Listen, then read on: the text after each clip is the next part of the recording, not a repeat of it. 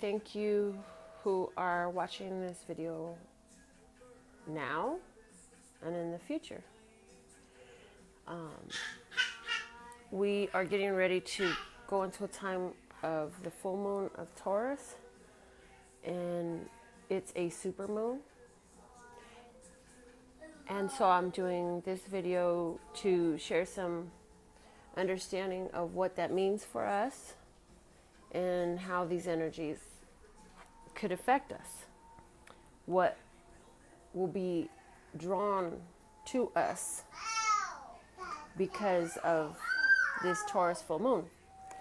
So the moon, a lot of people understand, I don't want to say everybody, but a lot of people do understand that the moon pulls on emotions because it affects the waters of the earth. And it's amazing because water actually represents emotion when you read the tarot.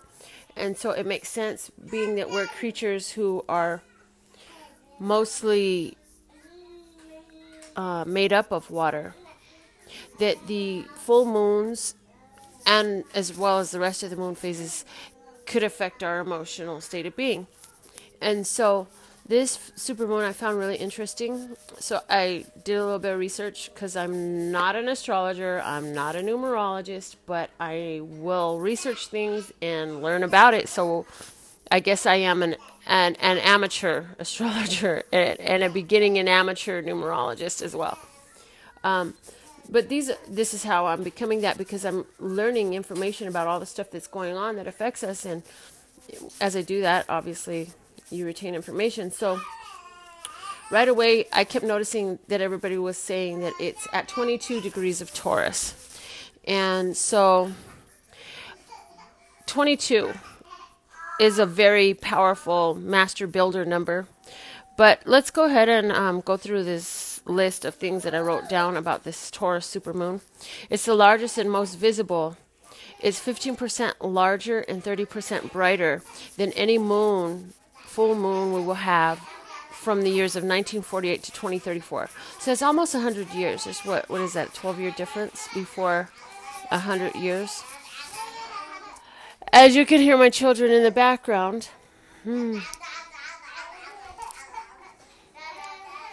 It pulls on emotions, and it creates lunacy.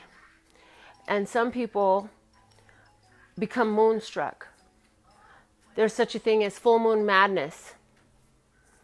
And that's because of the pull of the moon on people's emotions. Mommy. What, honey? You okay?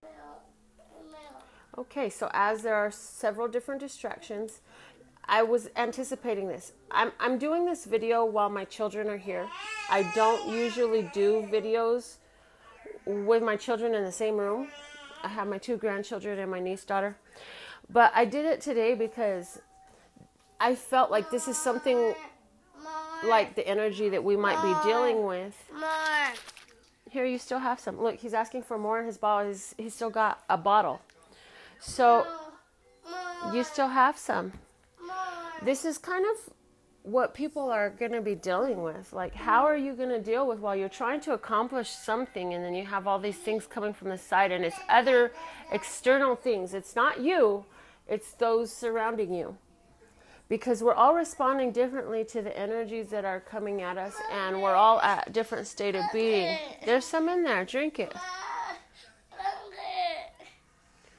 No. You already have some. You have to finish this first. Yeah. Well, when it's time to eat in a little while, I'll give you some more food, but I just gave you a whole bunch of food. Can you two just calm down for a minute and let me finish what I'm doing? Yeah. Thank you. That would be really nice. Okay, here. Sit there and drink that. And let me finish, okay? So that's what you might have to deal with. With people going through their own things and trying to insert themselves into your life in a way that you don't really like. It's like things would be a little bit more smoother if I didn't have to go around what you're presenting. But back to my list. The moon and its movements pulls on the water forces and the waters of the planet, which pulls on your emotions. And so the cool thing about this supermoon is that it is in Taurus. I love that. Because in Taurus, the moon is exalted, which means it's in its comfortable, happy, and serene place, which means that the emotions that it's going to try to pull on are comfortable, happy, and serene. Now, the thing of it is, there's some people who try to live in flow with the universe, in flow with the energies. If you're one of these people, then it should be easy for you to find these comfortable, happy, and serene emotions for yourself, because that means you're in harmony with the universal flow.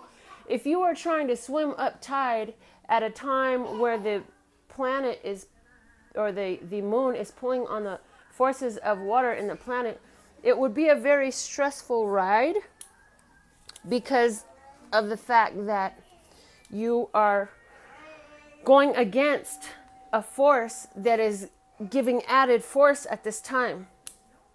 And so, comfortable, happy, and serene will be difficult for you to attain if you're not working in harmony with these energies. If you're not in flow with this universe, with the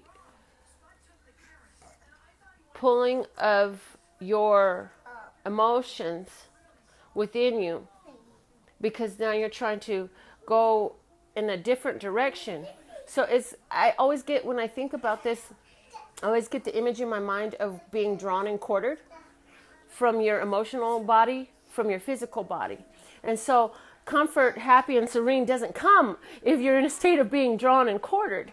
So if that's something that you're feeling, if you're in a state of frustration surrounding this time, understand that what's going to help you is to go with the flows. And how do you go with this Taurus flow?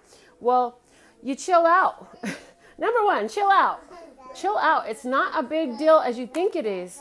I don't care what you think is such a huge deal. There is nothing that is such a huge deal for you to totally come out of your character. So chill out. Enjoy the pleasures, the luxury, and the stability that you have in life. Do you have something that you enjoy in life? And if all it is that luxurious sheet in between your feet, well, then go lay in your bed. If the best time in your life is when you're sleeping, well, then by all means, rest up. Where is luxury in your life? You know, for some of you, there's different opinions of what luxury is. I once spoke to a person who actually told me that they enjoyed conflict, battle, and warfare. That was luxurious to them.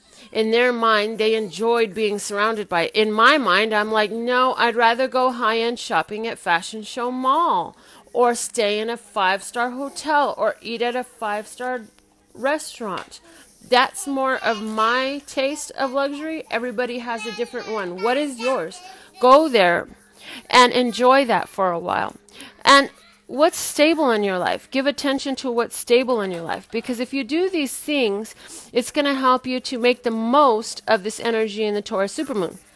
Now, if you're already in flow with the universe, you're already in tune with your soul self and following its guidings, well, then it's simple to do these things. Just continue doing these things. You're already doing these things.